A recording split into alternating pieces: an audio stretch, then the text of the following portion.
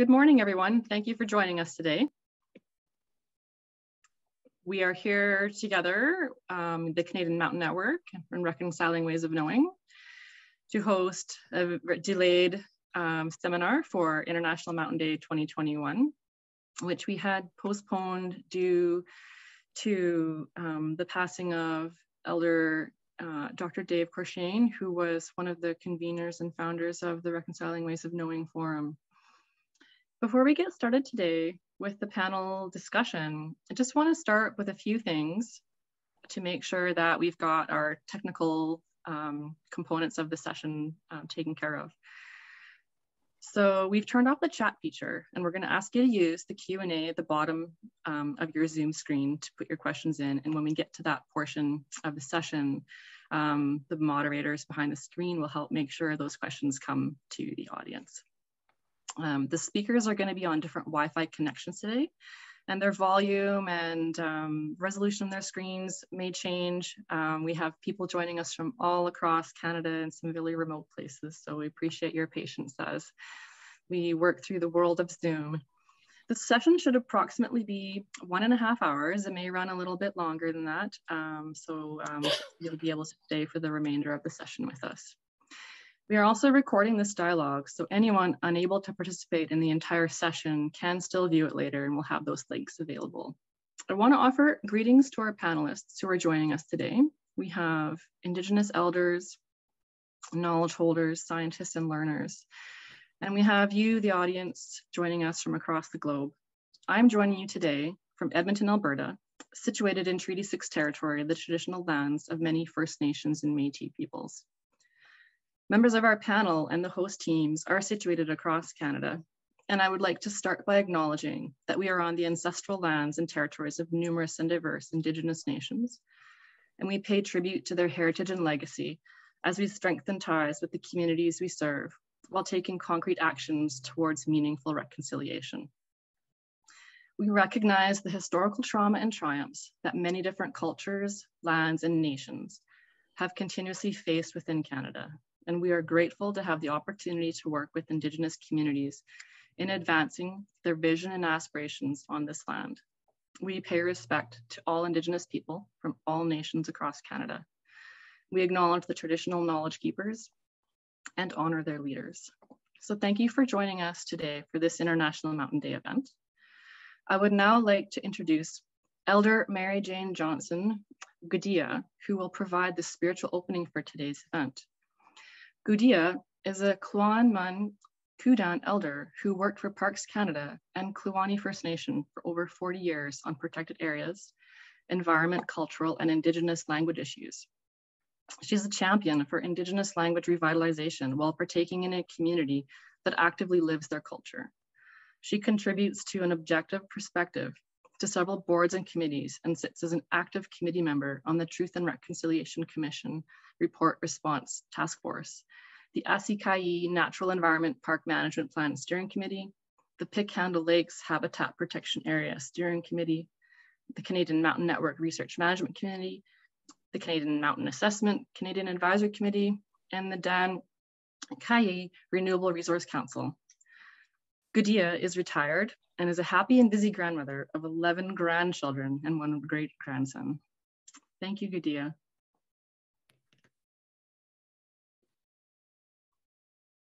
Ntleo shokwasan dan che uke koche it's anu shokwasan Gudia uye Guchenge Mary Jane Johnson Ama Toothlesson UYHA Ama Guchenge Lena Johnson UYHA Asua Gudia UYHA na Asua Sho Ina UYHA na. In my people's way, my name is Gudia. In the English way, Mary Jane Johnson. My mother is Toothlesson. My grandmother, who I am named after and who has passed, is Gudia. And my great grandmother on my mom's side is Ina, and she has passed. By rights, I should be introducing on my mother's side and my father's side, as far back as I know. And this way you will know how I was raised, where I come from, and how I carry my name from my clan through the generations and have the honor of carrying that name in my lifetime. We would like, as Nicole had stated, to acknowledge that each of us are located on unceded and ceded lands of the First Nation nations, the Métis nations, and the Inuit nations across this country, Canada, and maybe other places in the world, that the people of the land there as well. There was an elder from Teslan.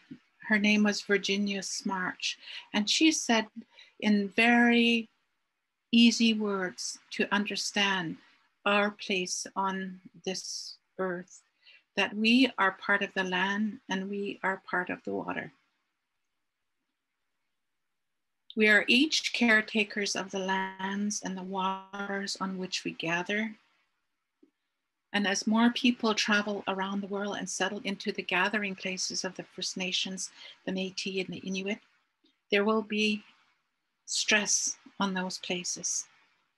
To be good caretakers, we must respect each other's ability to learn from the past by being present today, for a future where our strength will be each other. Our legacy will be communities where all the peoples have a place to be curious, playful, intelligent, industrious, creative, strong, where the winged, the finned, the four-legged, the two-legged, the rooted and flowing, all continue to thrive to be part of the next 7 generations. I wanted to share one last thing here,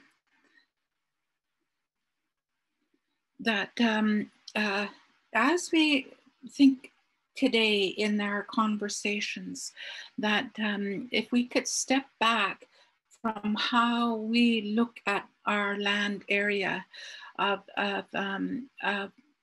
the waters, if we can step back from thinking of maps and the alphabet of the written language, and how both have viewed our the ways that we view and interact with the land and with the water.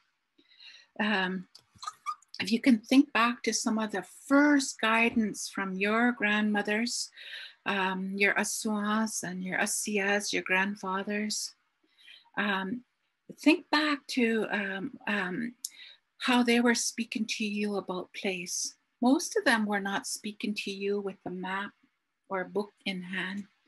They were using their internal navigation, their teaching, and their sharing of stories of their knowledge and land and how to care for that. And that care has been passed down to you, if you remember their words.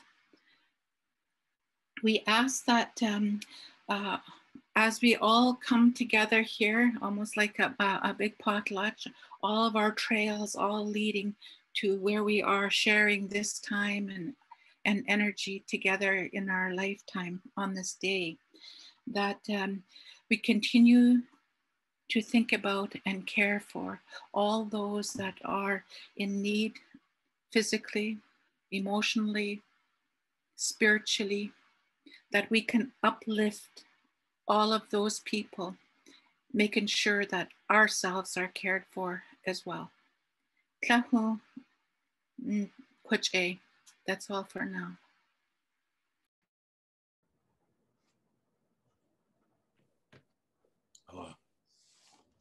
Thank you, Gudia, for opening our day in a good way. Today's event is in recognition of the United Nations International Mountain Day, started in 2003 to bring recognition to the global importance of mountains. This event is centered around the theme of sustainable mountain tourism, the United Nations theme for Mountain Day 2021. We had previously scheduled this for early December last year, and as mentioned, we have postponed it until today. I do want to also highlight that 2022 has been declared by the United Nations General Assembly to be the International Year of Sustainable Mountain Development, to increase awareness of the importance of sustainable mountain development and the conservation and sustainable use of mountain ecosystems. As well, 2022 is also the 20th anniversary from the first international year ever devoted to mountains, International Year of Mountains 2002, as well as the 20th anniversary of the Mountain Partnership. Mountains cover 27% of the Earth's surface and hold almost half of the world's biodiversity hotspots. And these spectacular landscapes attract 15 to 20% of global tourism. The effects of tourism combined with the continuing impacts of climate change on these special and sacred places means focusing on sustainable tourism is more important than ever. And sustainable tourism is a broad topic. Today, we hope to discuss the role conventional tourism and ecological and cultural tourism can play in building resilient economies, supporting Indigenous self-determination, fostering reconciliation while working towards sustaining and recovering biodiversity. And to have this meaningful conversation, the history and significance of these lands for Indigenous peoples must be included, and we must be ready to participate in discussion together with Indigenous knowledge holders and scientists, elders, and youth to understand and care for these lands with multiple ways of knowing and doing to support these fragile spaces for the next 7 generations. The speakers we have here today are from a diverse range of mountain regions across Canada, and each of them are working to support mountain sustainable tourism through their knowledge systems.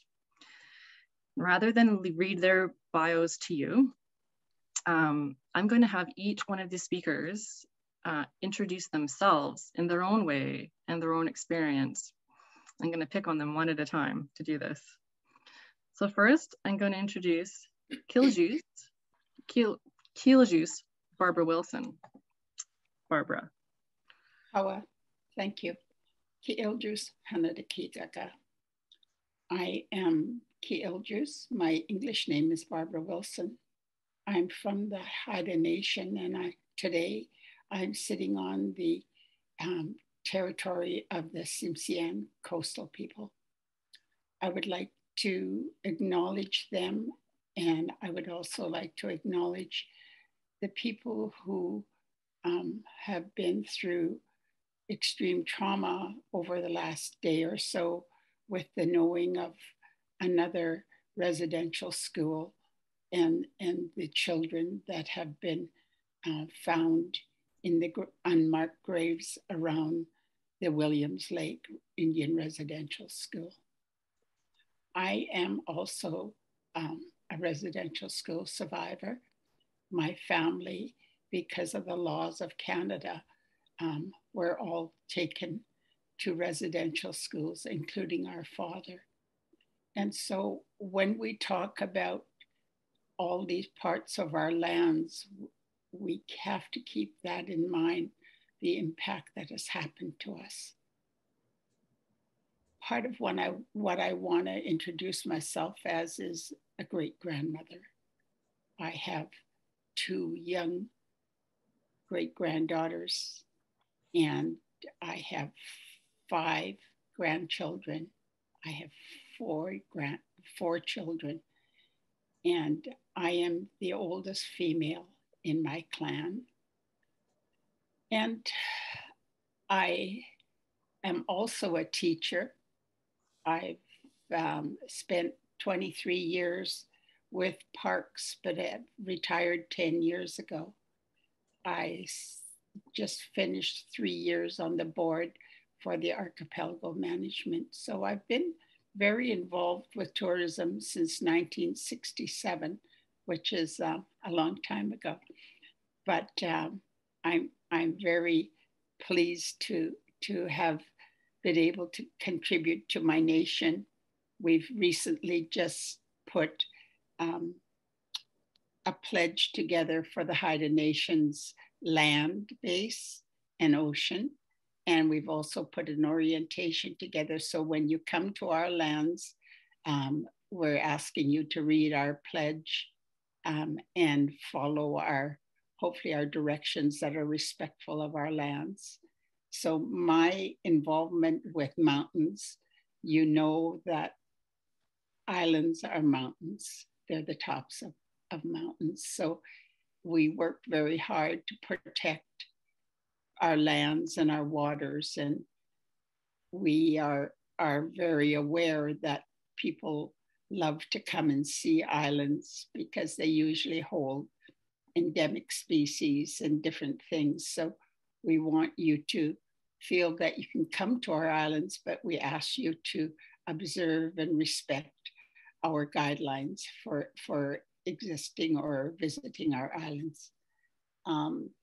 Sustainable tourism is almost what do you call it? They don't work together. They're like this. Sustainable means that oxymoron, maybe. Pardon? An oxymoron. Yes, and so when we look at tourism, it's about looking after the land. And why are we looking after the land? In our old days, we would have been taught to respect the lands, not to take more than we need, and to always think of others and the generations that come behind us. So we have lots of learning to do here in Canada.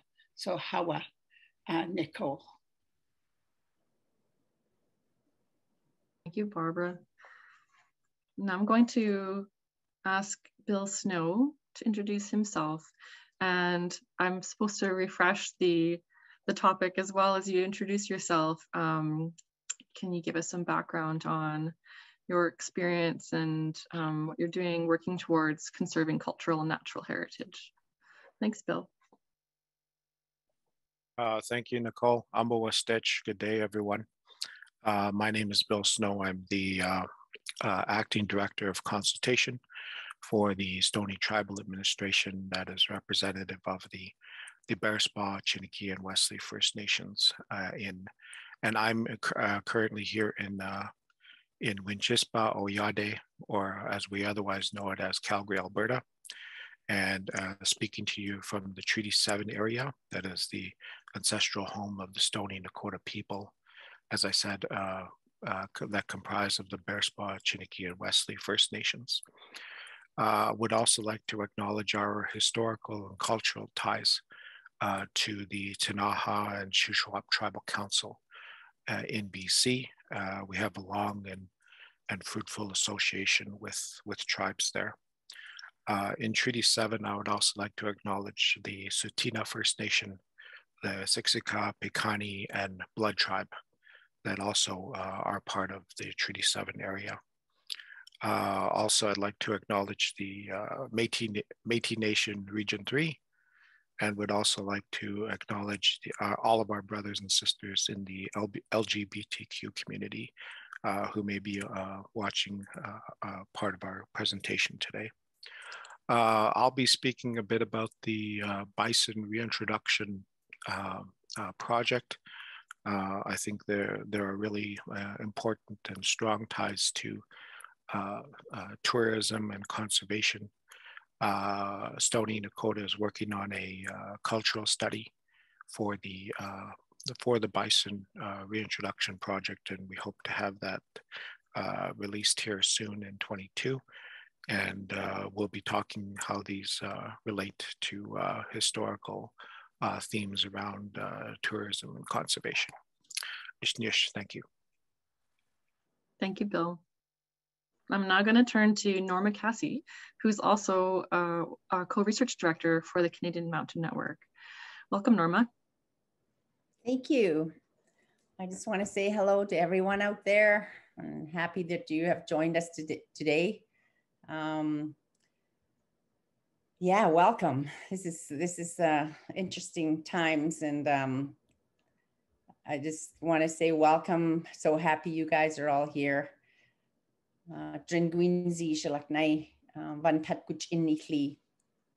Good day. I'm from People of the Lakes. which in name is one who gives away their last cup of tea. And I am also a grandmother. Juju Tanihli. I got 11 grandchildren. 2 of them are great grandchildren. And so lots and lots of responsibility.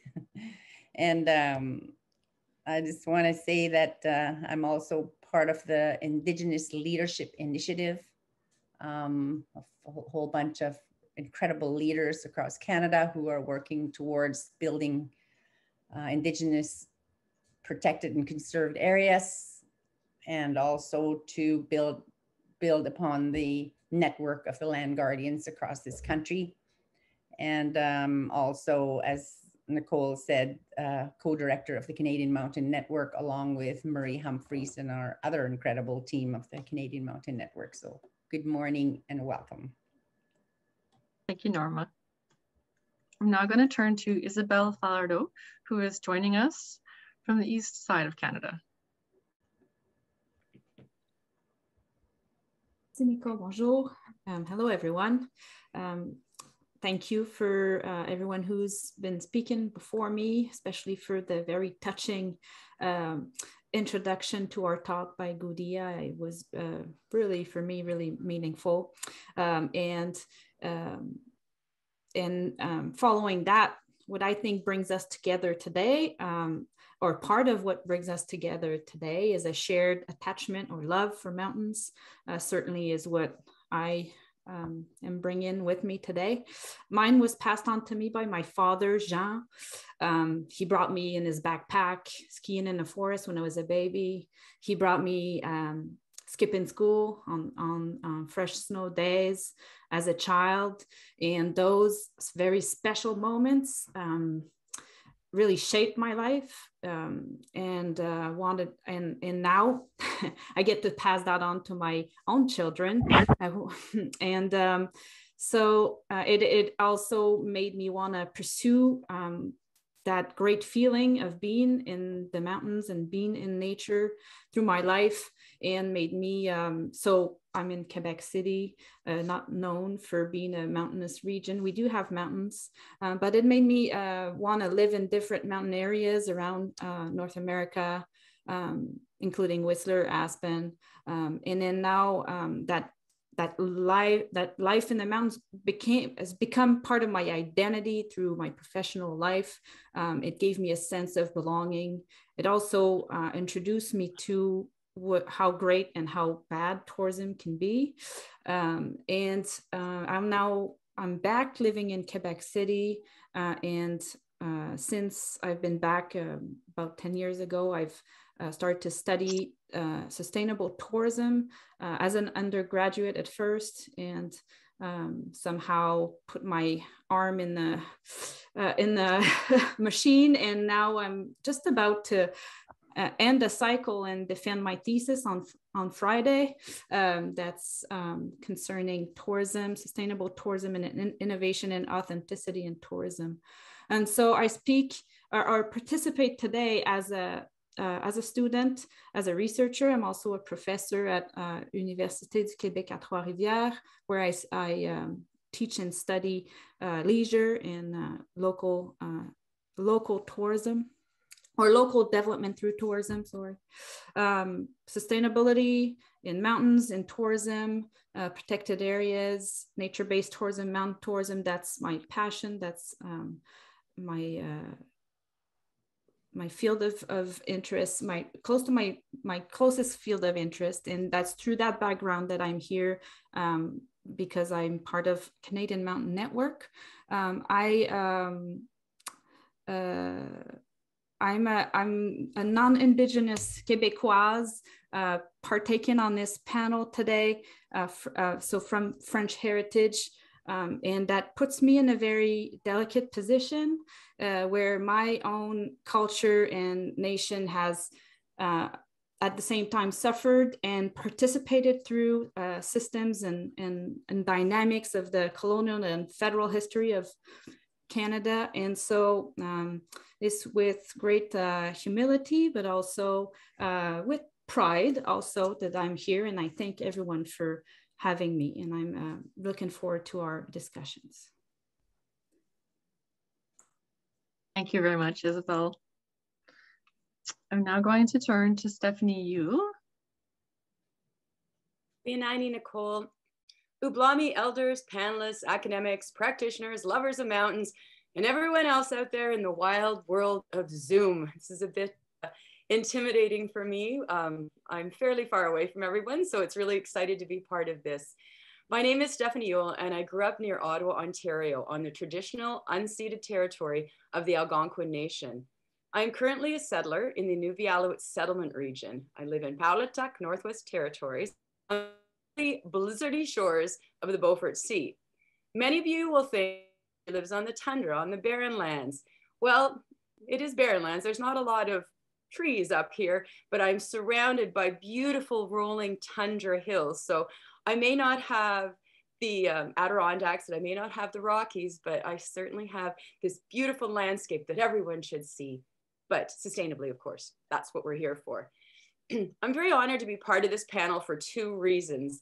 One, I'm a mad tourist. I love being a tourist. I have spent countless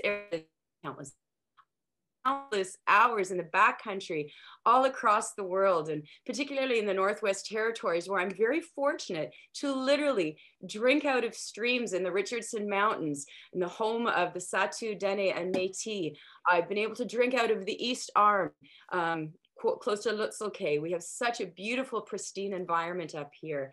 But I've also been fortunate to break bread with a lone shepherd in the Swiss Alps and be able to absorb and understand and experience other people's cultures. So that kind of tourism where I learn and I absorb is so important to me. And mountains are a part of the fabric of our humanity. They're so important. Like us, like humanity, they're constantly changing and adapting to their surroundings, and yet they remain so rooted in their place. They're stunning spaces, and they're remarkable people that live there remind us of the strength, resilience, and beauty of nature, but also of the people that make mountains their home. I'm also really honored to be here because I'm a practitioner. I hold 2 degrees in tourism and parks management from the University of Waterloo and Texas A&M. But after graduation, I followed the calling of environmental education, largely in parks. In search of the ever elusive full-time job, I went from Ontario Parks to Alberta Parks to Texas State Parks to Northwest Territories Parks, and now I reside with Parks Canada. So I've been at this over 20 years. I've been lucky. My job has been to raise awareness within people of the natural and cultural environments, because for so long we separated them, but they're intimately intertwined. And I think that's been one of the gifts that I've been able to experience is bringing two together and sharing that experience. In some cases, I've been able to help develop stewards of the environment as a settler, certainly working with other non-Indigenous people. But I've been really lucky because within my job, I've also been able to support, provide resources and work with people who are already stewards and hold that close connection with the land. Time that I've spent on the land with elders and youth helped me more deeply experience and understand Indigenous people's ties to the land. It's provided me incredible guidance on how to make space for Indigenous voices and the importance of the culture of reconciliation. I'm currently the manager of Tuktuk Norrait National Park, where I work with a wonderful co-management board to manage our beautiful park and learn from my community the importance of reconciliation. I just want to close that I'm here representing myself. I'm representing the totality of my experience, my education, and my career. I'm not here representing Parks Canada, but it's certainly part of who I am.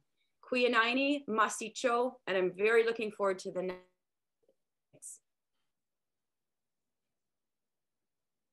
Mute. Thank you, Stephanie. I'm now going to invite Kilslai Kajisting, apologies, Miles Richardson to introduce himself. I'm Miles Richardson. I'm from the Haida Nation. My home nation is the same as Killjuice, Barb Wilson. Very proud of the work that she's bringing to this table and has brought to this discussion about how we best give effect to our stewardship responsibility as the humans of our particular territories, and have developed the modern approaches to protecting and interacting with these areas in our respective nations. As Norma has pointed out, and others here, that Canada is moving to adopt that same stewardship ethic that have ensured that Indigenous people have thrived in our territories for millennia, for hundreds of generations, and Canada would do well to pick that up. One thing I want to spend my time doing is remembering Nigani Aki Inini, one of the conveners of Reconciling Ways of Knowing. That's Elder Dave Corshane, who's worked with myself and Dr. Nancy Turner and David Suzuki as the key conveners of Reconciling Ways of Knowing, bringing together a dialogue between Indigenous traditional knowledge and science, the basis of the Western way of being. And Dave Corshane has played a really key role in this initiative, and I think with the success of bringing the two ways of knowing together. When we were going to have this, when we had this dialogue scheduled, it happened on the day that he passed, so we postponed the dialogue to today. And I just want to take a moment to remember him and remember what he always reminded us, that if we're going to be responsible stewards of our territories, if we're going to live the understanding that all of creation, including humans, are interdependent, then we're best served by doing those things and beginning with proper ceremony. And he was very strong on that and brought that knowledge forward from every one of our nations. And I believe that's one of the reasons that we're still strong and thriving today. So let's just take a moment and remember Dave Corshane, the founder of Turtle Lodge, if you would, please.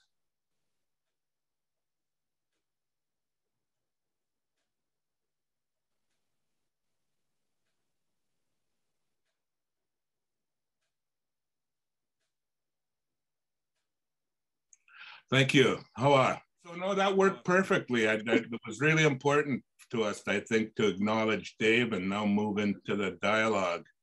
Yeah. Thank you, Miles, for doing that. Thank you very much. So yeah, there are many approaches to sustainable tourism, some of them more common than others. So to start on as much of a common foundation as possible, I'd like each of you to explain what culturally and environmentally sustainable tourism means to you. I'm going to ask Barbara to start us off.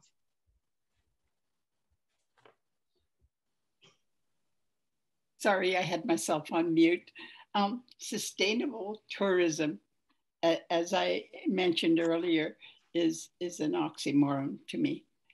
And I think about places like Fiji and Hawaii and how they've been impacted, and how my islands have been impacted by the coming and goings of people thinking that it's all right to come and take.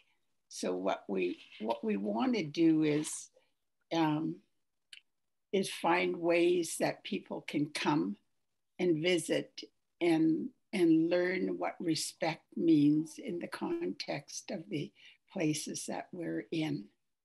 For many years, I wouldn't go to Hawaii because one of my Kanaka friends said to me, if you love our lands, don't come.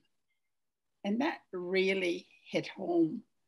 And so when I look at tourism and the impact that it has on not just the land, but the people in all different parts of it, I struggle. I struggle because I see if you don't have limits on how many people can come at it at a certain time, how the grounds get beat up, the lack of privacy that locals have.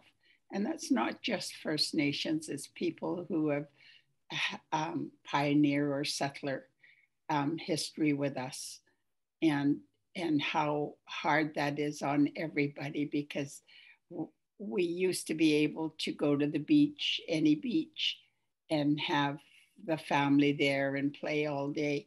And now we have to move sideways and make room for visitors. So sustainable means that we're going to look after it for other generations. And so it means that not just the locals, but especially the people who come to visit us need to know where they can go, how long is respectful, and what is acceptable in cultural aspects. So in our homeland, we have potlatches, and potlatches are the final legal step in making something known, and it's a private affair. And so when people come to our homeland, we don't want people to think that they can just come because it's a traditional happening. It's a very legal aspect of our world, and we want those kinds of things to be sustainable for our people and to be respected by people who come to our lands, and not to come to our potlatches unless you're invited. So that would be sustainable for me. Hawa. Thank you, Barbara. Thank you for helping us understand the history and impact that we have in tourism. We're now going to turn to Bill Snow. If you can help us understand what culturally and environmentally sustainable tourism means to you. Ishnish, thank you. I think that,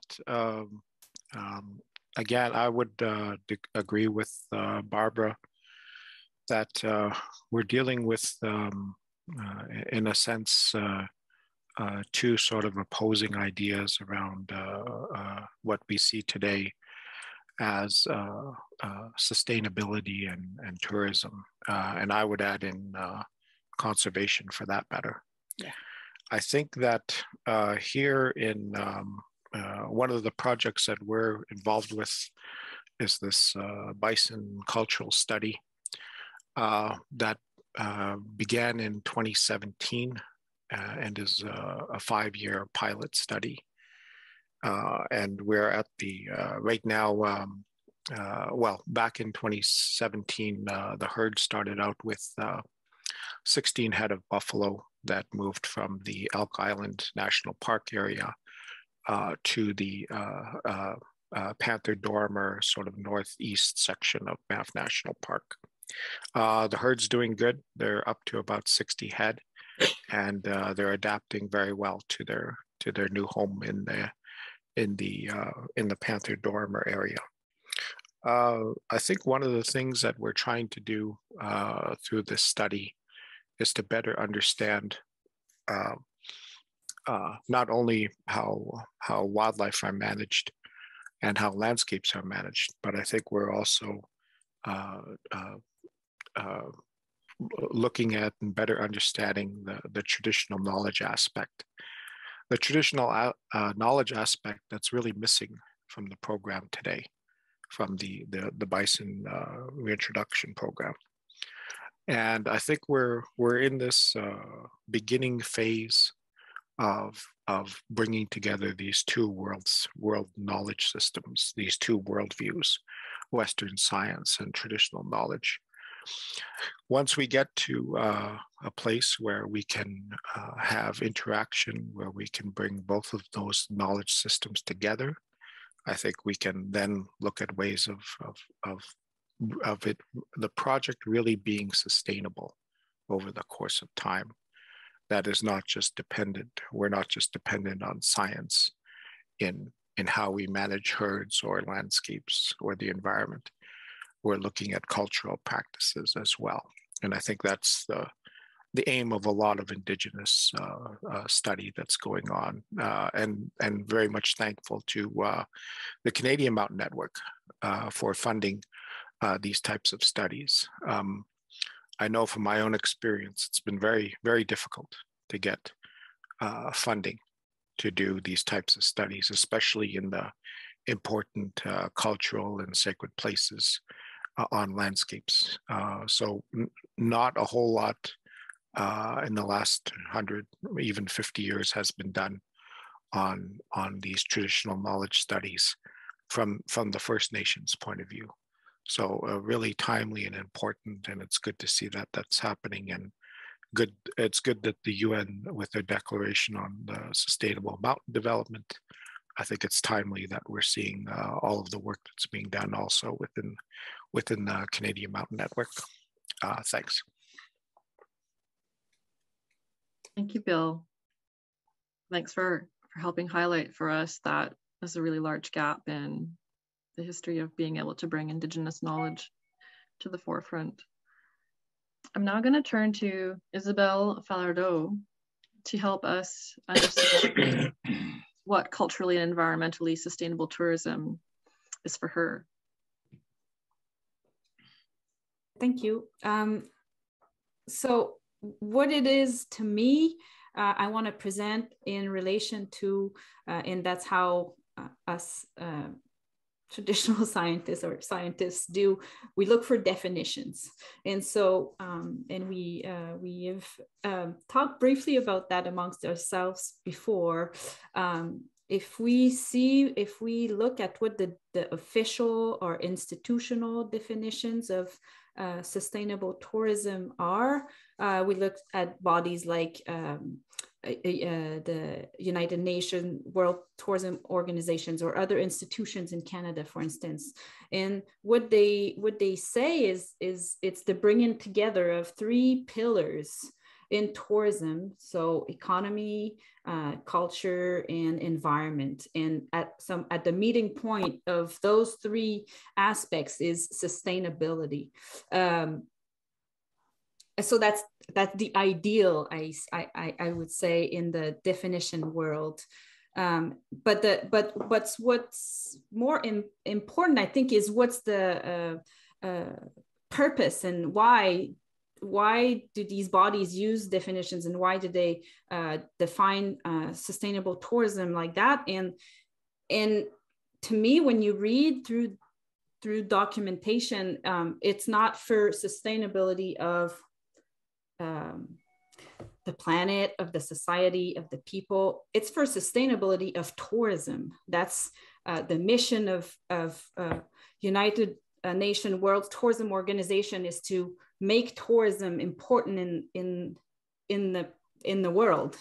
And so that's a big problem to me, because that's towards that goal that they will allocate, or I'm really happy that they'll say there's an International Mountain Tourism Day or whatever, and it's important. I'm not saying we should reject all of that, but if you're looking at promoting tourism, not sustainable world, then you're not able to make important or ask important questions. And to me, sustainability of tourism is not sustainability of the industry or the businesses, is how tourism can make the world, can be an agent of change, good or bad, but how can tourism make the world a better place? And I'm not saying that's not part of what the official definitions are, but it's almost, to me, and that's how I thought of it when I was preparing today. And Barbara said it in her own, in a different way, but that's the same idea. It's almost like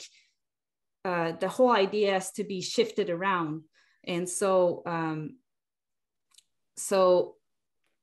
and to reverse the thinking about it, the reverse what's the mean and what's the end. The mean is not tourism. It's not the economic gain from tourism. It's making people better, having an environments. And so when you say they don't go together, they're an oxymoron, sustainable tourism. I think to me, the more I think and study tourism and sustainable tourism, the more elusive sustainable tourism becomes. Yeah, that's what I wanted to, and so yeah, the more unlikely even maybe it becomes. And like Barbara mentioned, since I've studied for now 10 years towards my PhD, I travel less and less, which is maybe ironic and maybe not what we would wish for, but yeah, thank you. Thank you, Isabelle. You've brought up a really good point that we overlook often, is how tourism can make the world a better place, and in doing that sustainably. I'm now gonna turn to Stephanie Yuill to help us understand what culturally and environmentally sustainable tourism means for her. Nicole.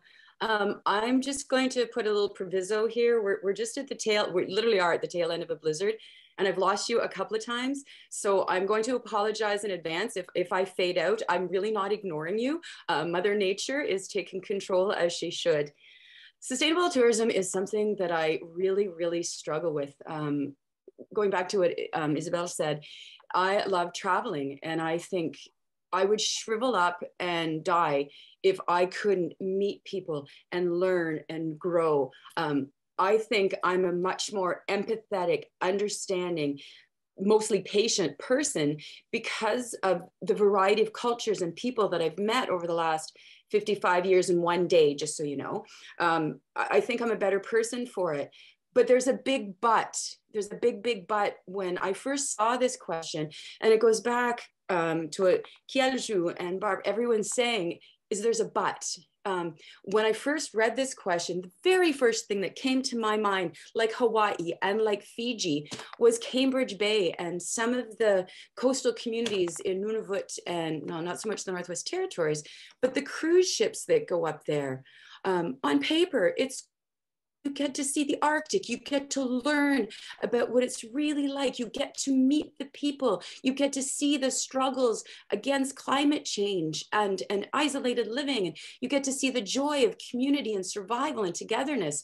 But of course, cruise ships leave environmental damage. And one of the big problems is the people coming off those cruise ships and visiting the communities would often they wouldn't buy things. There was no real economic support for the communities that they were visiting. So really, what are the people of Cambridge Bay and other Nunavut particular communities getting out of these tourists? The tourists are getting a lot, which is lovely on one hand, but we want to ensure that tourism benefits the people of the area. So for me, sustainable tourism is that meeting that when I go to, when I go to Fiji, that I leave my money behind, that I purchase things, I make an economic contribution to the community I'm visiting, but I also make a knowledge contribution, that I'm able to walk away from a community, I'm able to walk away from an individual meeting, from a potlatch, from wherever I am in the world,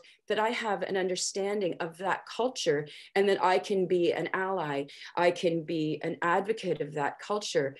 I also leave no trace. I'm not leaving any garbage, I'm leaving money instead. So it's this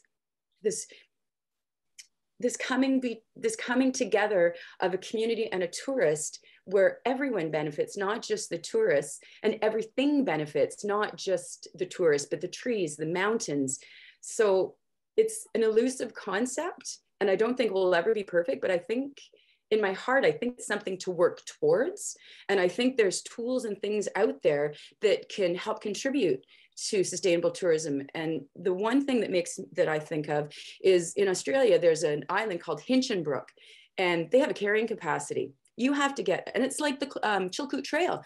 only so many people can be on that trail at once because they recognize too much tourism is going to be detrimental to the environment. And so we just got to have to figure that way out so that the communities and the cultures also see that kind of benefit. So the search for tools to make it happen continues, in my thoughts. Queen Aini Masicho. Thank you, Stephanie. We've heard a variety of perspectives from our first 4 panelists. And before we go further, I'm actually going to return back to each of those panelists. And I'm going to ask them to help answer some additional questions a bit differently for each of them to help us understand a bit more of what their experience has led them to now and how they see we can do things differently going forward. So I'm going to go back to Barbara. Your wealth of knowledge and history and your with your lands and people, what barriers do you face or are you Indigenous people facing in participating in and shaping the direction of tourism and those sustainable and cultural practices in their territories?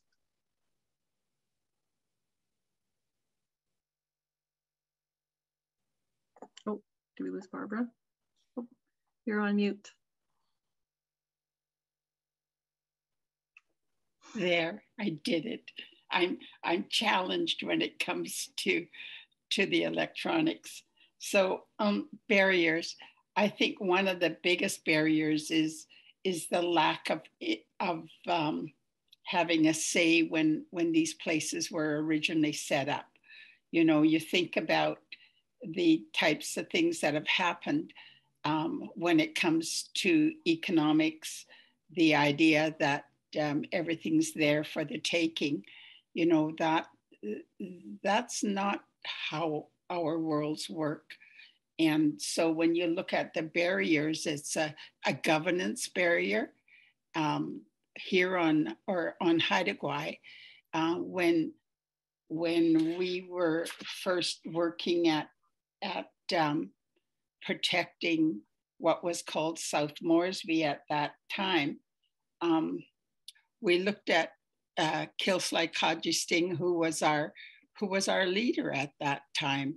And he and the young people of our nation decided that there was enough logging happening in the area and the impact it was going to have on our food sustainability.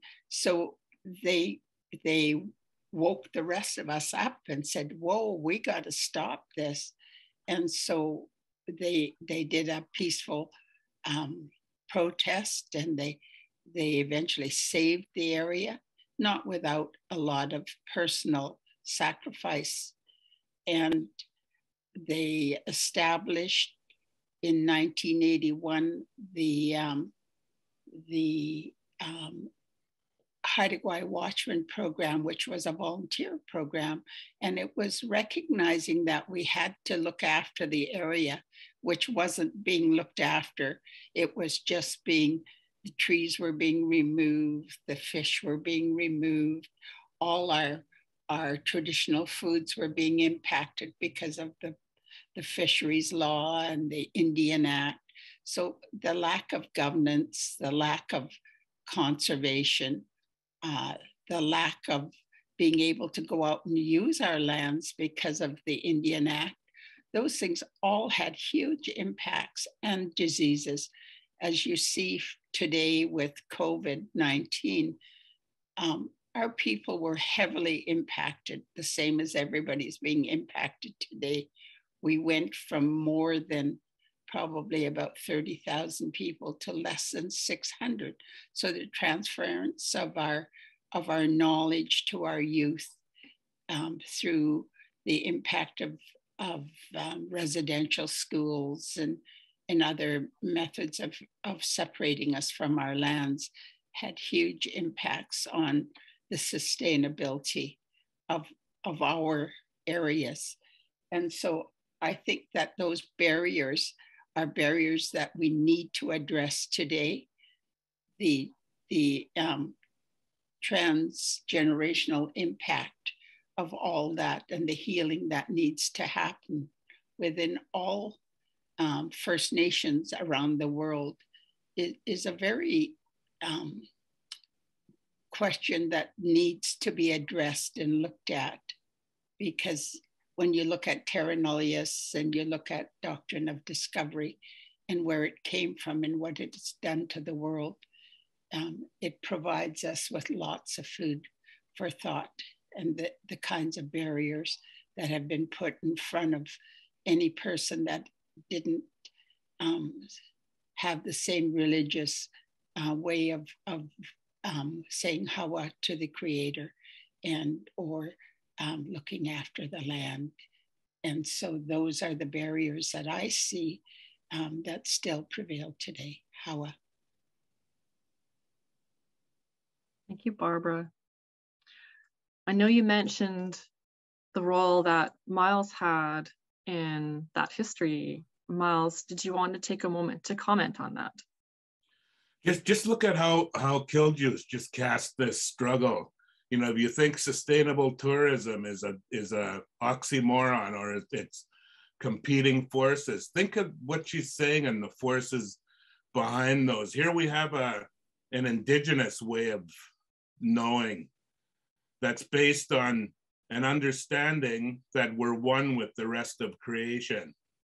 That's a fundamental knowledge that Indigenous cultures share, and that our challenge as human beings is to live that and respect that as we go forward.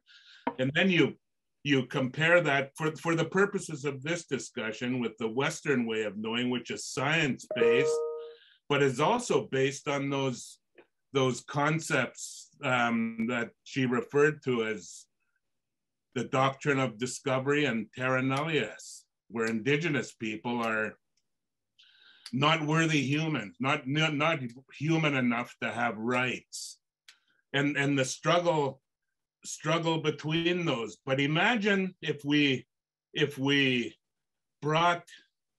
did away with the untruths in this struggle, in that situation, and brought in this common human understanding and stewardship ethic of we're all interdependent. We're all in this together as humans and the rest of creation. I mean, imagine the possibilities then. You know, I remember the times Killjuice is talking about when our people first started, you know, our people were facing the same thing the human race is facing today with climate change and biodiversity loss. It's an existential threat. We're not going to survive this if we don't change. And I remember when our people were facing the prospect of cutting all the trees, that, you know, our elders said they might as well move us to Europe or, you know, Siberia, or so, if they change our landscape, our life source like that, they might as well take us somewhere else. And so we got to stop, and we didn't know exactly. We knew we had to do it. And I'll never forget, one thing that we did is for 100 years, our people watched our title, our ownership of Haida Gwaii be ignored and pushed aside. In our old village sites, 40 villages were going back into the forest. People didn't live there all year round anymore. They were crumbling and going away. And our people started, under our own authority, started putting our own houses back up in our ancestral village site. You should have seen the effect of that simple act on our people. It was like a life jolt, an electrical jolt of life in our people that's continuing today. Just recognizing the truth and assuming that responsibility and implementing that is still our objective. And, you know, we've run into problems along the way, but the trend and the push is still the same. And I think it's a human opportunity. It's something that we as humans need to do. That's our challenge in front of us. None of us on our own are going to be able to do it. We've got to do it together and accept that stewardship ethic. Imagine if tourism became people in their place hosting visitors, if that's what it became. You know, instead of making their beds and serving them a cocktail, you welcomed them and you showed them who you are.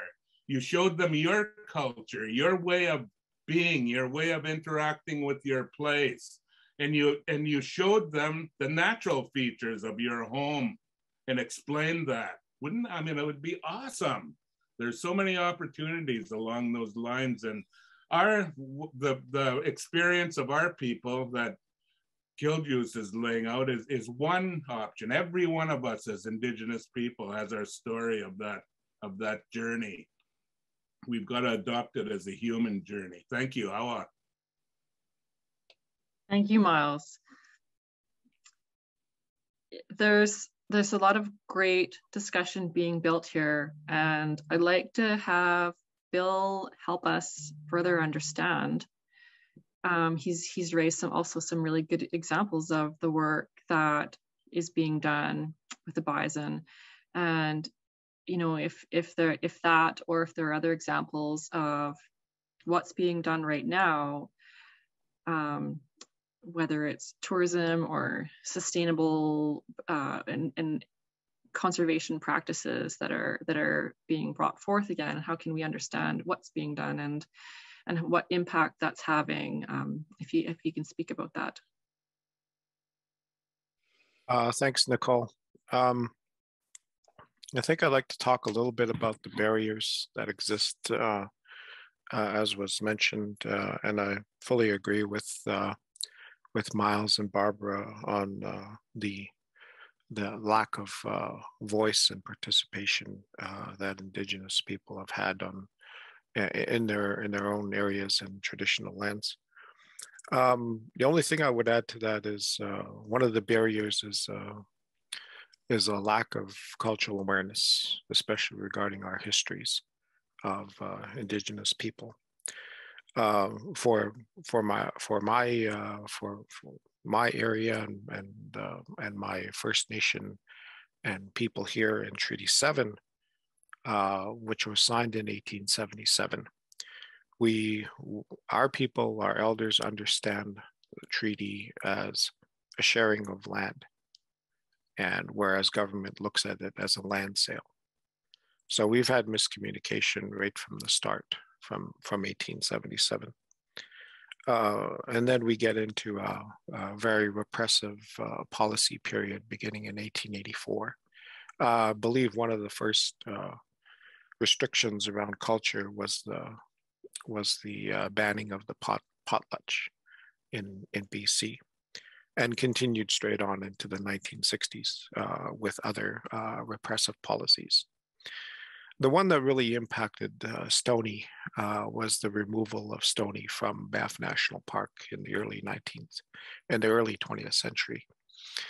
That really prevented and ostracized, and it crippled the way that we interact with land and with each other. It had a really crippling effect on our ancestors, and that crippling effect is what reverberates today in our communities. So that's why I believe events like the Banff Indian Days that began in the late 1880s, that event was a way for Stoney to still get access to their traditional areas, even though it was a tourism event that was superficial. In a very real way, it reconnected us to our land. And so, while at the same time we were experiencing all of these repressive policies, we were also helping the local economy in building the tourism industry here in southern Alberta. First with the railway, and then with helping out the early explorers and finding their way through the mountains, and then finally in helping to build a lot of the tourism infrastructure that is now part of what the experience is in Mount Assiniboine, the mountain there behind you. All those pathways leading from Banff National Park, Lake Louise, the Kicking Horse Pass, many of the areas that we know today, world-renowned, were assisted by early Stoney people in taking visitors and taking early mountain explorers to these very unique, culturally significant places. So a lot of barriers that people don't know about the Indigenous history, Indigenous mountain history. And I would say that, so that's a barrier, that when people don't know that, whether they be tourism or conservation people, so that's one step that needs to be worked on. And I think that's why, you know, I've tried to, the only way we're going to combat ignorance is with education. And so we need to get out these histories, these kind of discussions, but we also need to do the reporting as well, the traditional use studies that talk about these areas and impart knowledge that is important.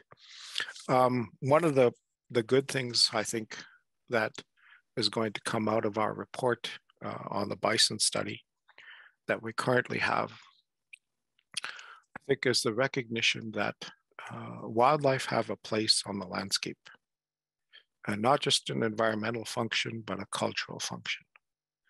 And when we look around almost everywhere today, we see impacts of climate change, most notably in BC in this past few years. I think that the more that we understand the impact that wildlife have on landscapes, the more important an issue that is. Bison do things on landscapes that we as human beings cannot do. And so just by them being there, they are supportive of other forms of life, not just the other ungulates and insects and avian species, but the vegetation itself. So they are really hallmarks of rebuilding landscapes, rebuilding biodiversity.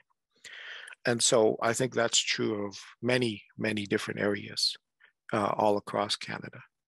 And I think that, and especially mountains. And so when you take a species like bison off of a landscape for 100 years, that landscape is less.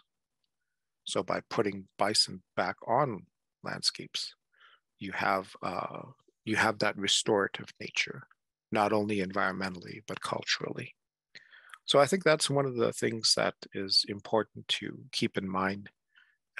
And understanding all of those impacts that bison have on landscapes, we can't understand all of those impacts just with Western science. We have to use traditional knowledge to acknowledge those types of impacts. And again, bringing together these knowledge systems is important. But first, I think we have to get through and acknowledge those two different systems as being separate and independent, different ways of knowing. So again, the barriers are understanding that cultural awareness aspect, bringing it up to today. What can we do? Projects like the reintroduction, the cultural study, not only understanding the Western science side of it, but the traditional knowledge side of it as well. Thanks. Thank you, Bill. We're getting into some really broad, and also really huge educational territory with our discussions today. I'm going to turn to Isabelle now. We're talking about sustainable tourism practices and historic uses of the land, and what we're doing now in science and Indigenous knowledge systems being different, and science is, as Isabelle had touched on, more systematic in approach.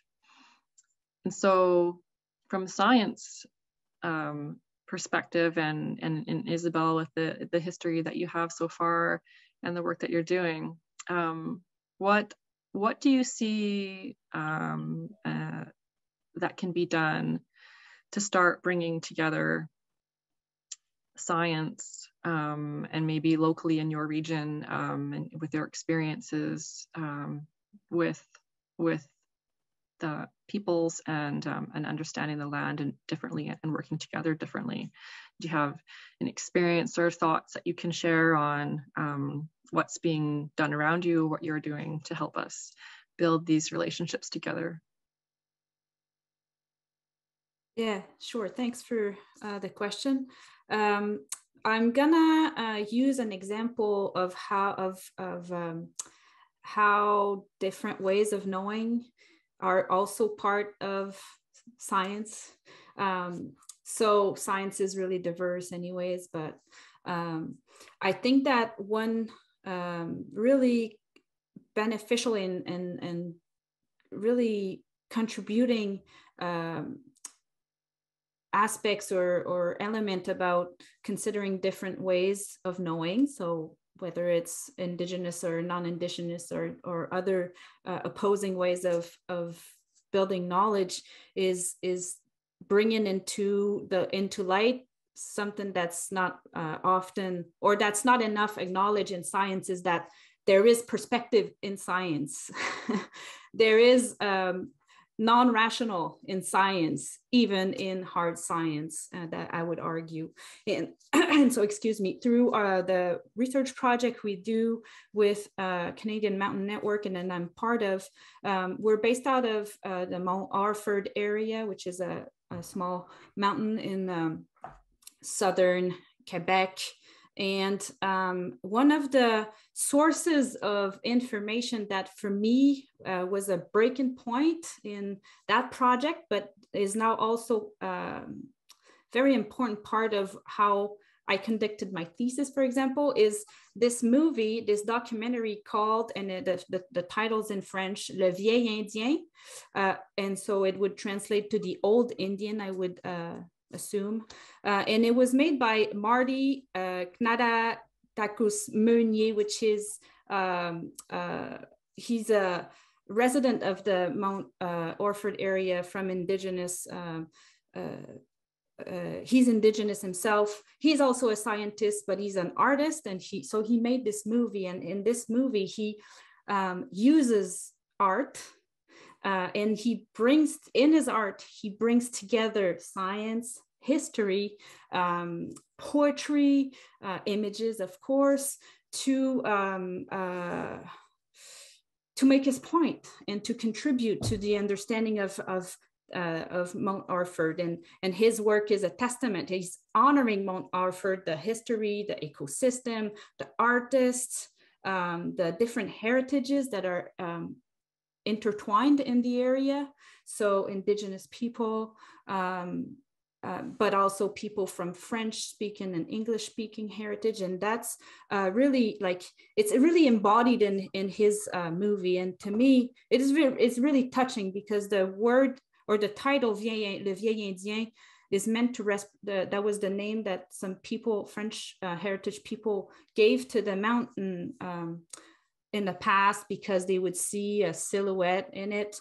But it's also referring to the main character of the movie, who was expropriated, whose family was taken away from the land when they created the national park. That's some of the themes that Bill mentioned, and it's happening to people from all around the world, including here, of course. So through tapping into art and into these intertwined ways of knowing embodied in that movie, I recommend you watch this movie if you're interested. I don't know if probably you can find the movie subtitled.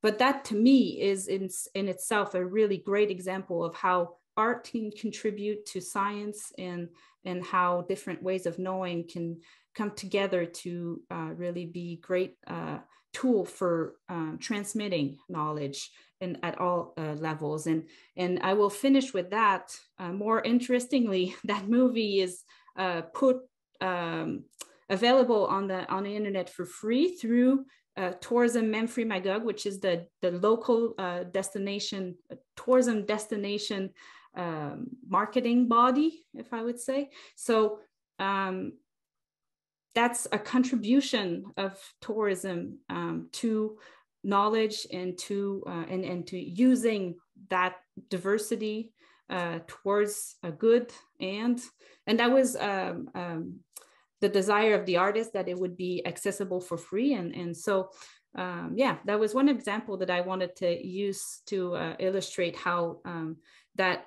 how different ways of knowing touch my life and my work.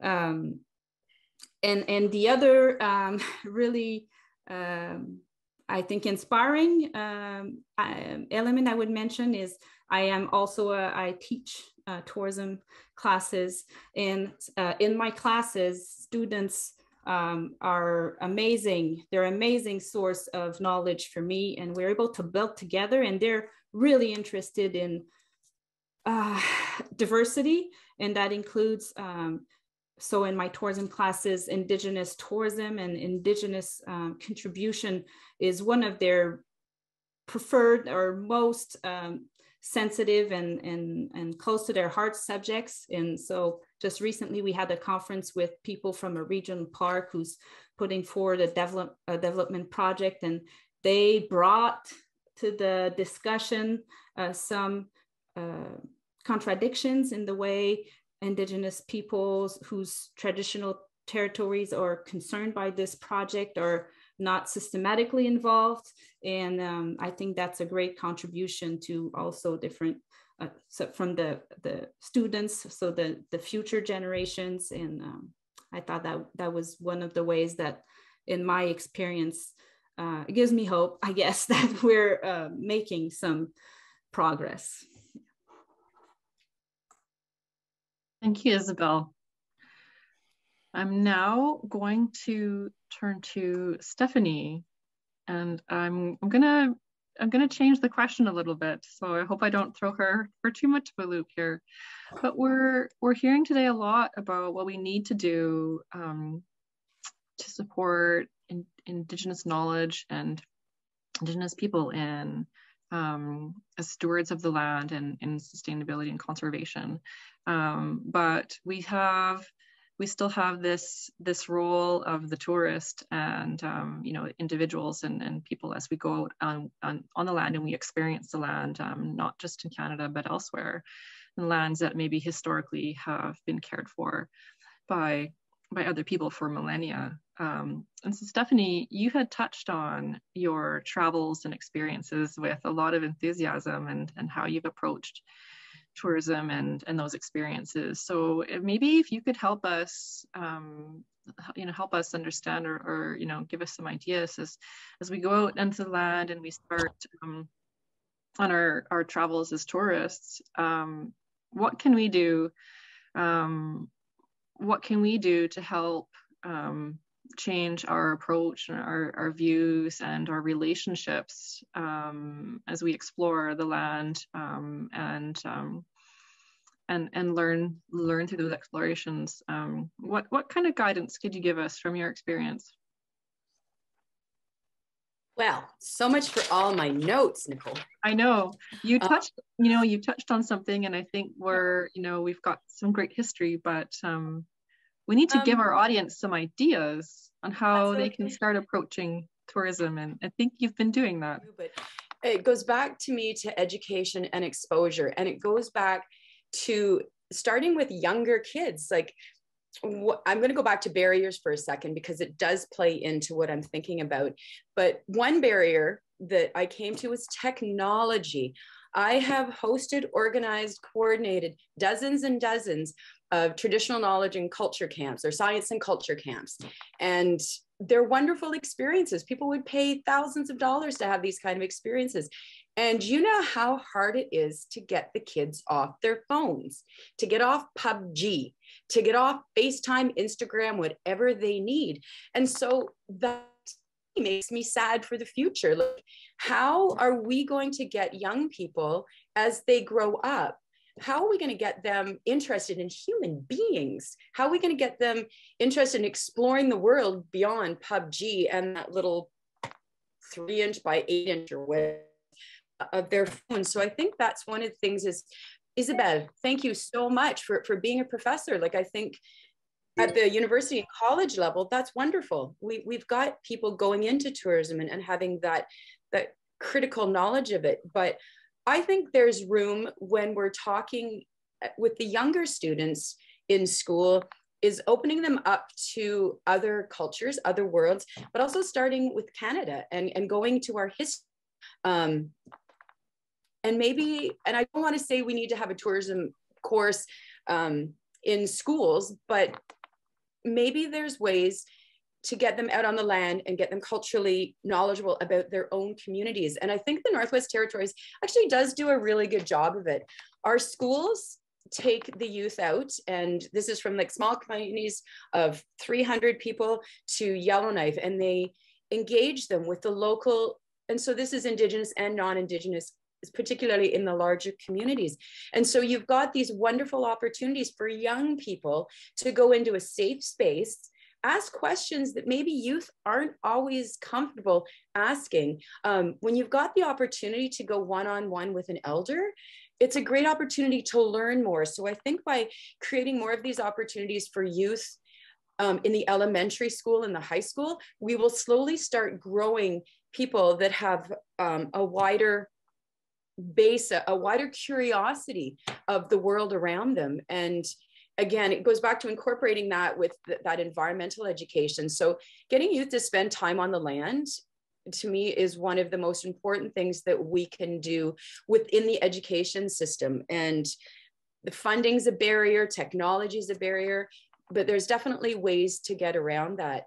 And one other thing that I really do appreciate, and unfortunately it's not sustainable tourism, but a lot of the youth in the Northwest Territories have some pretty amazing opportunities.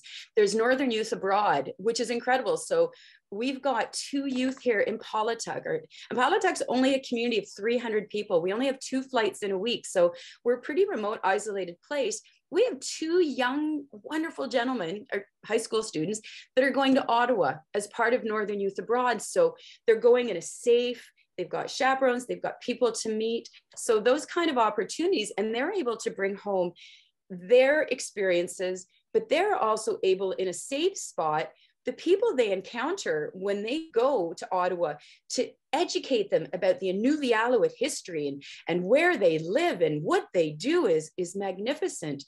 And we also have a really amazing program in the Northwest Territories called the Youth Ambassador Program. And what happens is we gather 50 youth from across the Northwest Territories, and they come down here, well, they come to Yellowknife, and they get about a week's worth of training. And the training is communication. It's about tourism. It's about customer service. It's about traditional games. And what happens is those 50 youth, or 25 or however many, when there's a big event, so some of the youth ambassadors that I've trained got to go to the Olympics. They get to go to the summer games. Like, they travel and they take their culture with them, and they're there to educate people and also learn. So I think providing those kind of opportunities for that cultural exchange, I think exposing people to different cultures through programs like On the Land camps, through Northern Youth Abroad, and cultural exchanges like that benefit everyone. It's not always sustainable, but hopefully we can develop younger people and educate them to be sustainable as they grow older. I hope that makes sense. Oh, thank you. I'm gonna now turn to a couple of questions from the audience. So I hope we've got a little bit of time left here before we have Miles and Norma help us wrap this discussion up. But Barbara, we've had a question come in. Given that protecting the natural beauty of places like Haida requires staying away, do you believe there's a role for virtual tourism whereby people are able to see and enjoy the sensitive environmental and cultural areas without negative impacts? What could that look like?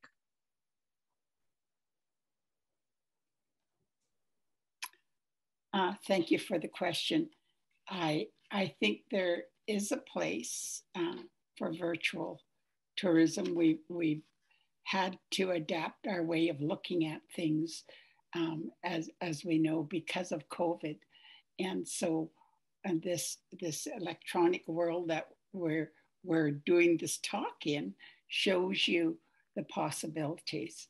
And I think that doing university courses and that Isabelle has spoken about, and being able to show people things. We have on Haida, we have young people who are involved with making films and recording our history, so that with permission, with the agreement of our people, those kinds of things could be shown, such as our governance. We have the Council of the Haida Nation. All those different aspects of Haida Gwaii could be made available. We have a communications department in the Council of the Haida Nation, and we have the Skidegate Band Council and Old Masset Village Council, and they all have communications, or people who can put those kinds of things together. But I'm not against tourism. I'm not against people coming to Haida Gwaii. What I'm against is the disrespect that comes very often with it. You know, I travel quite extensively around the world, and I have a real appreciation for the people who open their parts of the world. And I think that respect is the thing that needs to be built, and asking permission first. You know, think about it. It's our home. We open our doors. How would you want your home treated? If this was your house, how would you want your house treated? And if you take a look at these places where we've lived for thousands and thousands of years, remember, it's our house. And I wouldn't want you coming to my house and throwing your garbage on my floor, or taking all my food out of my fridge, or just trashing places. We love our land, we love our ocean. We want to have it for future generations. So if you think about it in that aspect, and yeah, we could open the window and let you look in through electronics, and that might do it, but think about respect, and think about what disrespect does. Hawa, thank you. Barbara, I have another question here now. I'm going to direct to Bill. You've talked a lot about your experience and the bison reintroduction and those projects. What else, and the need for funding, and what else would make it possible for other Indigenous groups to partner with Canadian governing bodies or other groups for sustainable tourism planning? Thanks. I think there's one piece that's helpful, going to be helpful, is we have to reimagine tourism.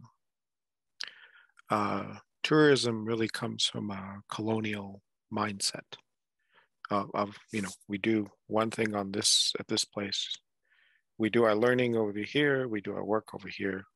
It's all very siloed, the way that we look at land from a Western science perspective.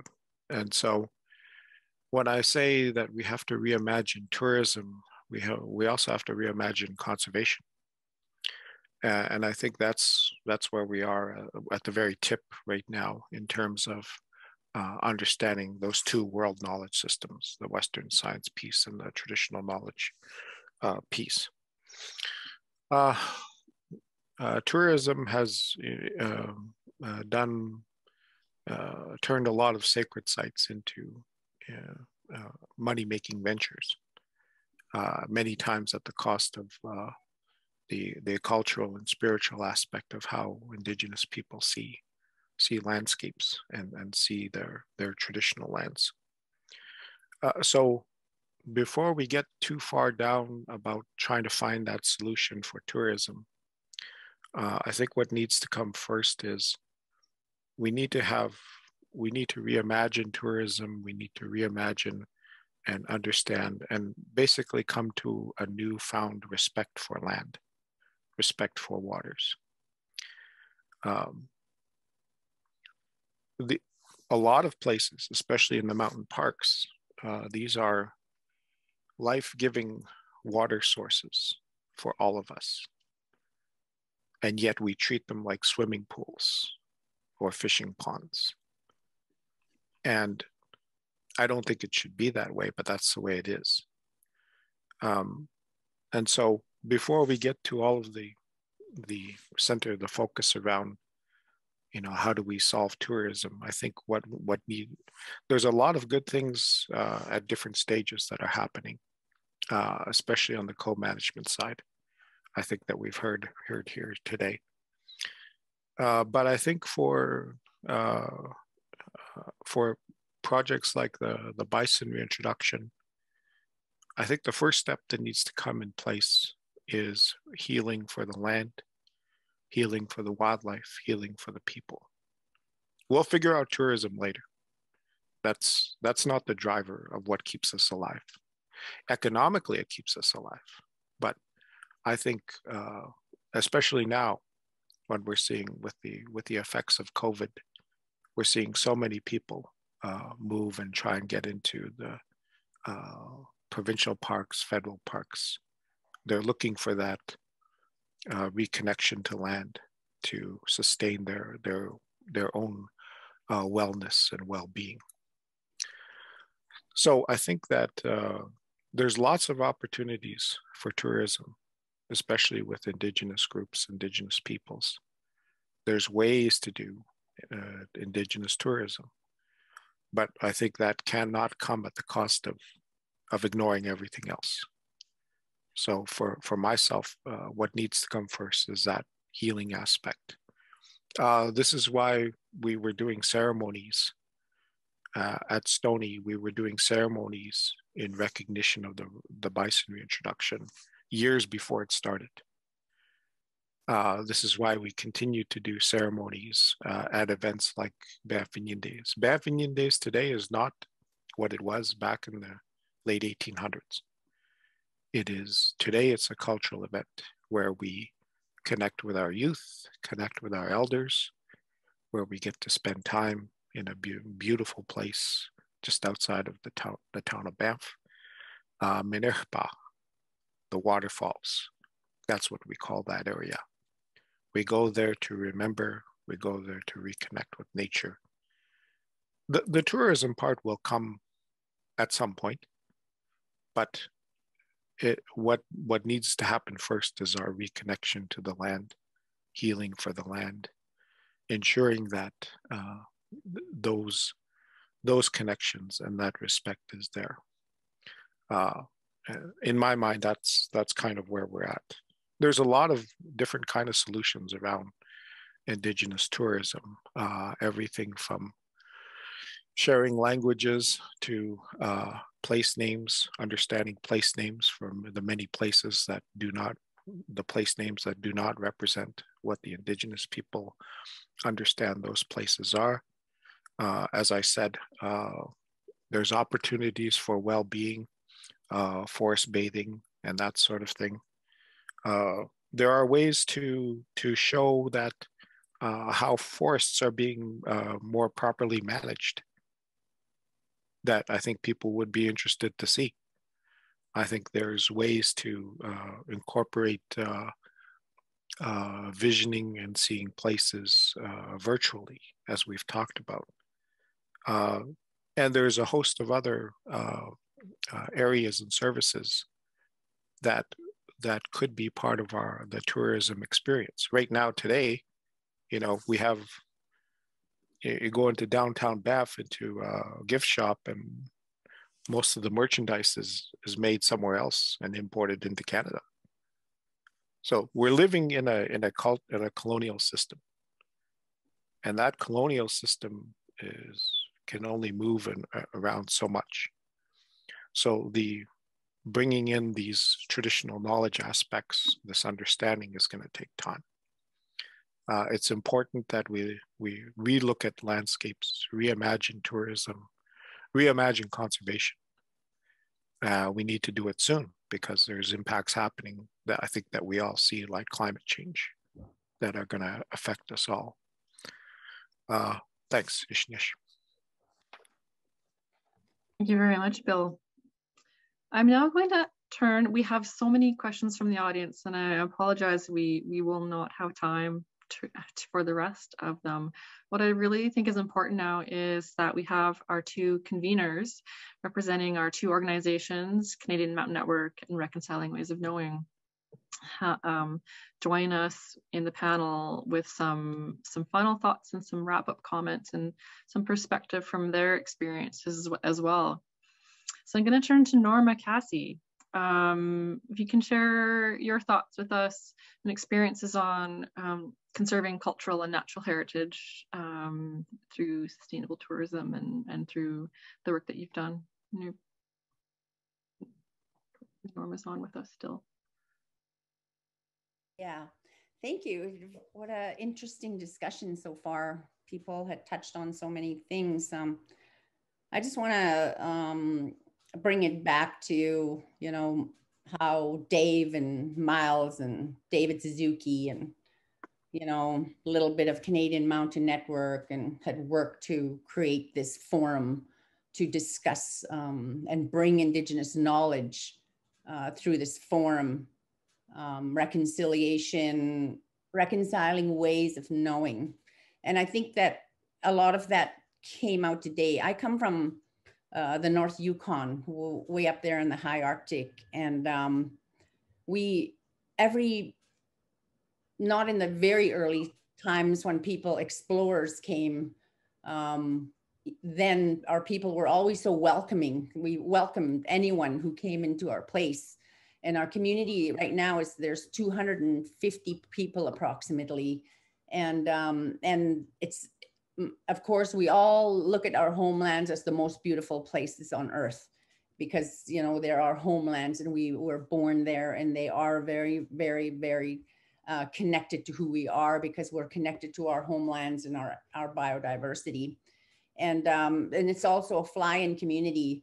And some of the tourists that come in, and we have no tourist facilities. We do have a couple of hotels and people have started things, but it's people come in and they're embraced by our community and they're given good food. They taste our food and they're told stories and things like that when they do come into our community.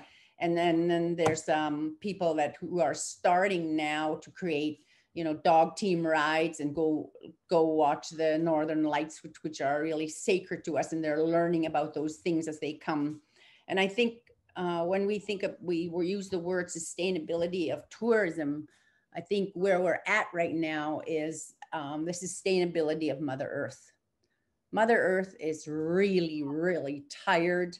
The garbage that's all over her, the things that are going on this planet, the crisis that we are in right now really makes me think about, you know, some of the panel members talking about bringing the youth together and educating them and having that responsibility to work together.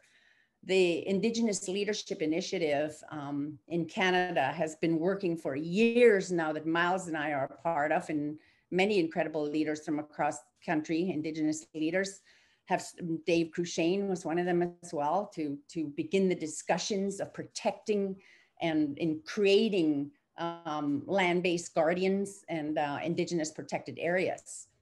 And so this is growing across the country, and in the process of reconciliation in this country, we need to clean up. We need to have land back. We need to take over those territorial parks and the parks surrounding our systems and be able to help with our guardians, clean them up, take good care of them, and begin to really get them to flourish now within our regions. The waters are so important. We need to look very carefully at cleaning those up as well. And I think our land guardians that have been growing now in this country is very, very important part of how we were land guardians for thousands of years. And then it was taken away from us. And then now we're coming back. We're now into self-governing entities, and we want to grow these land guardians across the country. And as Canada and the United Nations come together to protect more area in this country, I think all these things that we've done to Mother Earth is now time to clean up and really tread on her lightly from now on, like not just go in there and like really be tourists and not hear and listen to what is reconciliation. What does reconciliation mean to me and you? And let's really reconcile with Mother Earth and each other and start doing that, because time is of the essence, really, at where we're at right now. We're in a huge pandemic also that's going to affect our health and well-being. Sustainability of tourism is going to, like Bill said, it's just going to be back there. If we want to sustain ourselves, I think it's a collaboration between everyone in this country is very, very important to protect our lands and what we have left now. We need to clean up, and this takes everyone who has a responsibility for these lands. We need to clean up our homelands and bring back the beauty of Mother Earth again, and start bring hope for the young people, for the future generations, protect more land, protect more forests, keep them clean, and protect the biodiversity that we already have right now, or that we have, like reintroducing bison. It was a horrible experience for Bill and his people to go through the decimation of the entire plains of buffalo that had used to wander their lands now, and they're bringing those back. And those are very inspiring stories and inspiring things that Indigenous peoples are still trying to do, and to protect large tracts of land where there's caribou and there's and animals and biodiversity and birds all along the forested areas from Mexico right to the Arctic. Those are things that that can be done, can be worked towards, so that in collaboration with everyone, because Indigenous peoples always stood for that. We always stood and fought in the front lines for those kinds of things to protect our homelands. We welcome people like we always have, but you need to learn our protocols. You need to learn how sacred that the land you walk on is how sacred that is, and how gentle that we need to be with our planet now. And going forward. So I think that, we've touched on many subjects here, and we always work really hard to do that. The Canadian Mountain Network, a few years ago in 2016, we put in an application. I was invited to be a part of that. And we decided that we were really going to fight for Indigenous knowledge to be at the forefront of research. And we fought, and we got $18.3 million. And we opened the doors for Indigenous peoples to finally apply to this grant to do research in collaboration with others if they choose.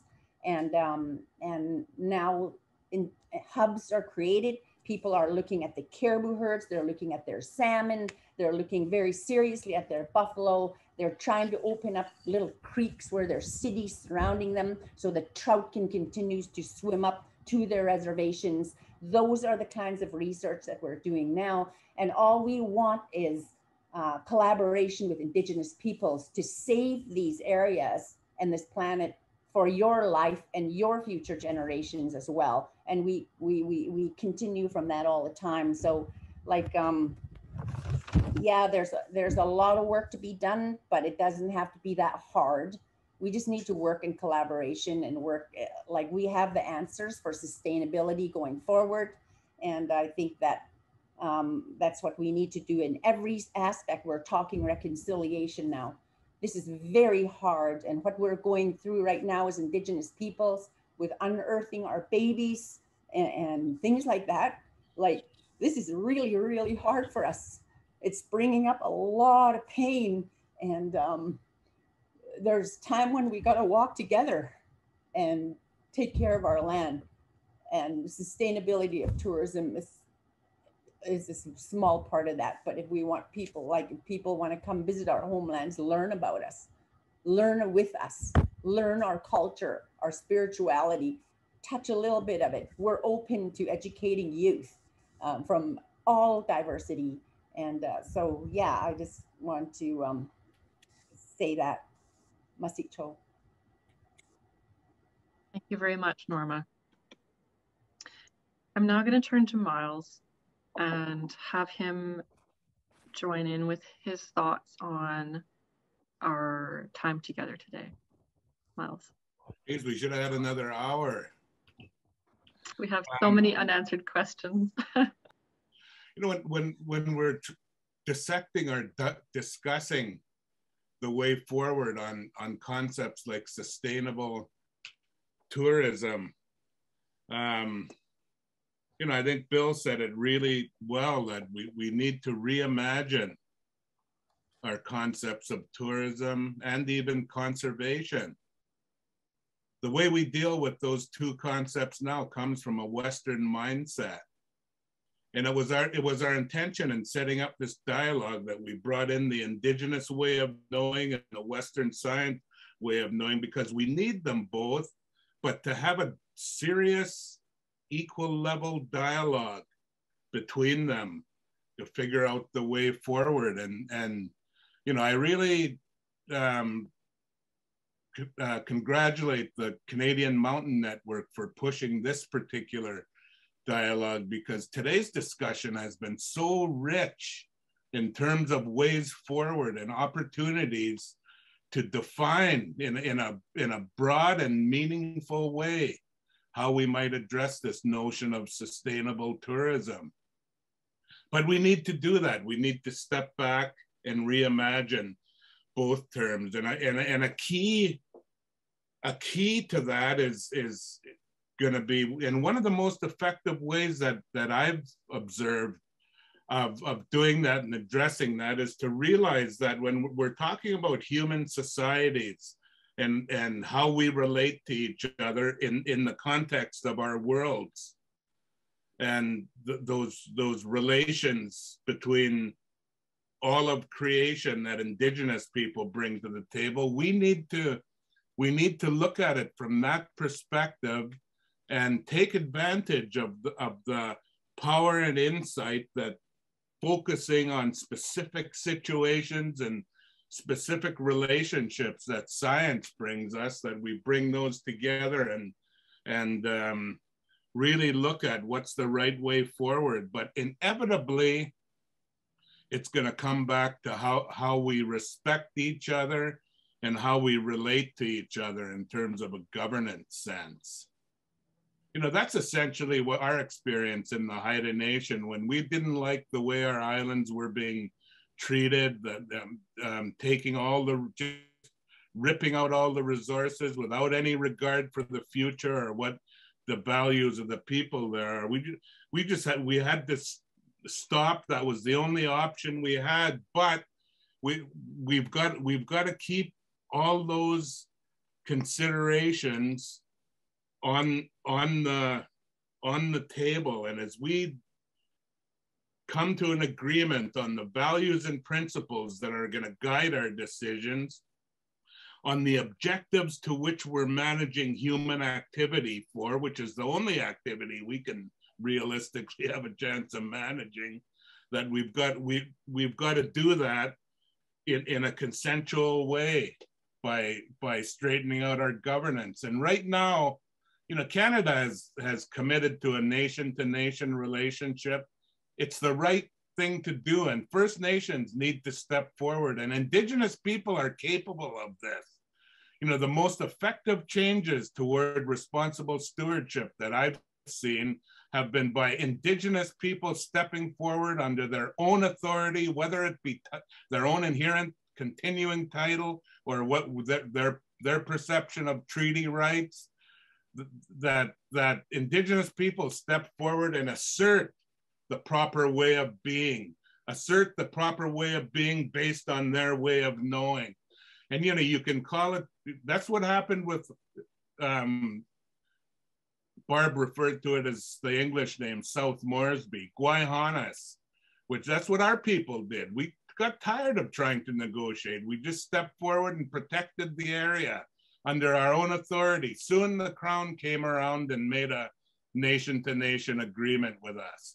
I see that happening across the country today. I see up in the Northwest Territories with Eastern Dene from Lustal Cay have said, we're gonna protect Tai Dene Nene, a huge part of their traditional territory, and said, we're gonna protect it under our authority. Canada, we're welcoming you to join us. And they found a vehicle that worked for them, an amended national park approach.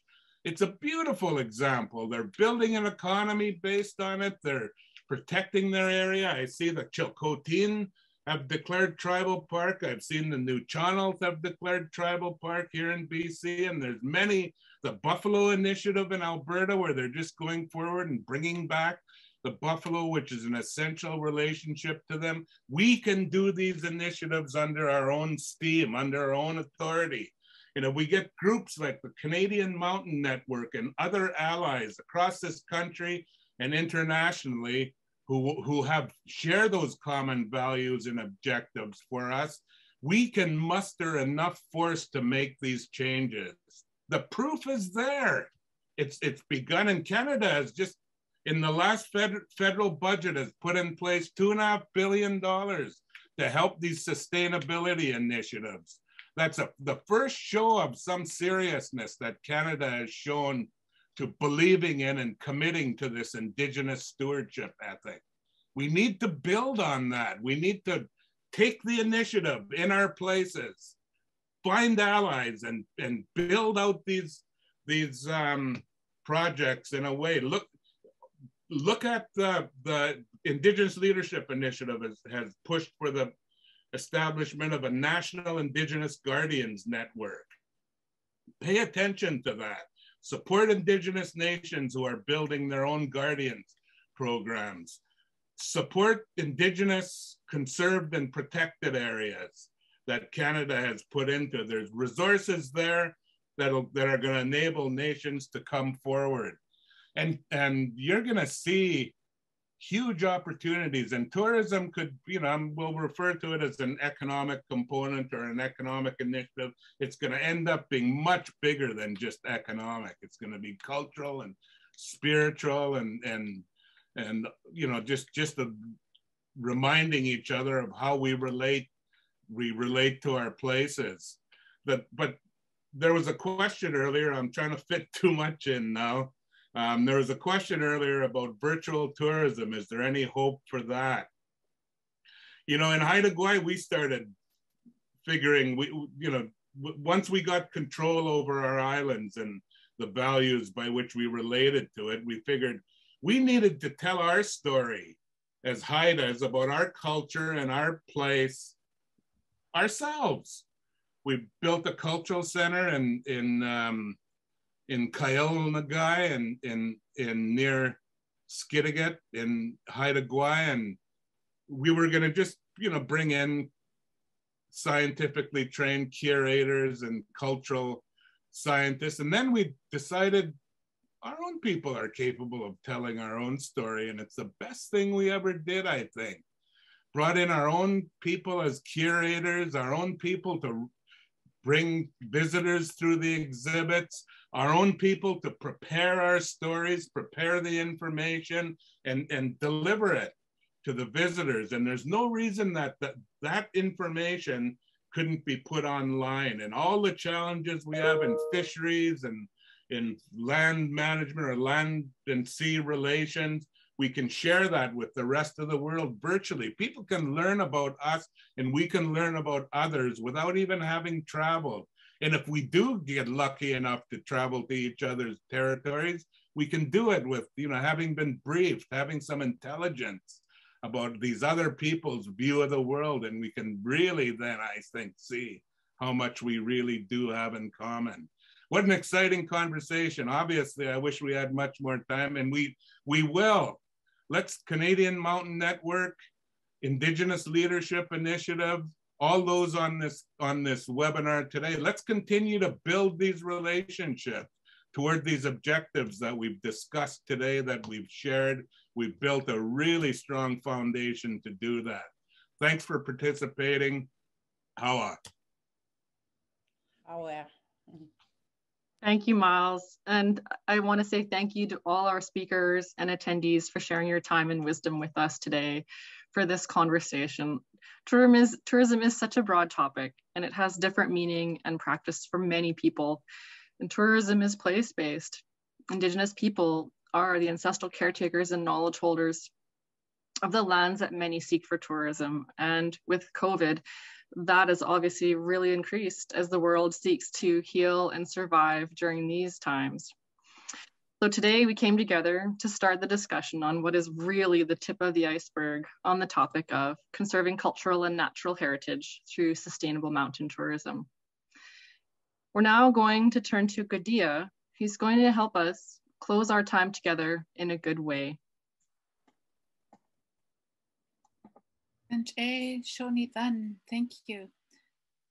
When we look at how we are raised upon the land, we never take more than what you need. And you take only what you need to survive for yourself, for your family, and you leave others that live on that land the ability for them to care for themselves and care for their family as well. Right now we had some very big snow up here in this part of the world. We haven't seen snow like this for a while. Last year we had enough snow that it flooded areas within the Yukon River system on the upper headwaters of the Yukon. And this year there's a concern because of the amount of snow that is on the ground, again of flooding. So we're faced on a daily basis with these kind of thinking and of this kind of snow. I can't go out on the land without having a good pair of snowshoes because the snow is up to my up to almost my waist. I have to figure out bring in a shovel, and I have to have sand in my vehicle if I travel. These are expected things that I am dealing with in my life and others as well. What is unexpected is the continuation of how we're going to deal with this pandemic that we are in globally. We're living in a time when the Earth Nation have and are taking extraordinary measures to care for their people, care for their communities, care for their businesses. We should also have the time to reflect as we're sitting at home, as we're looking at new ways to conduct businesses within our communities, within our nations. And look at our ingenuity, our adaptability in finding new ways. We're not here without those abilities. We have evolved to where we are right now within our nations, within our communities, and we will continue to evolve and carry on. Look at your businesses and its role in your communities, and how that vision of short term and long term, how it fits into that thinking within your nation of 7 generations up ahead. When we look at terms of sustainable ecosystems and sustainable tourism within those ecosystems, we look at the benefits and impacts. but we also need to look at the goodness that each other offers when we provide hope to how we would like to continue to move ahead within our time here on Earth and care for the land and the waters, that they have hope as well. Kahu, good, Shoni, then finish. Thank you, Gudia. And thank you all for joining. We are honored to have shared this experience with you today. Good day. Take care, everyone. Thank you, everyone. Masicho. Oh, everyone. Stay safe, Take everyone. care. Thank you. See you all in a few minutes.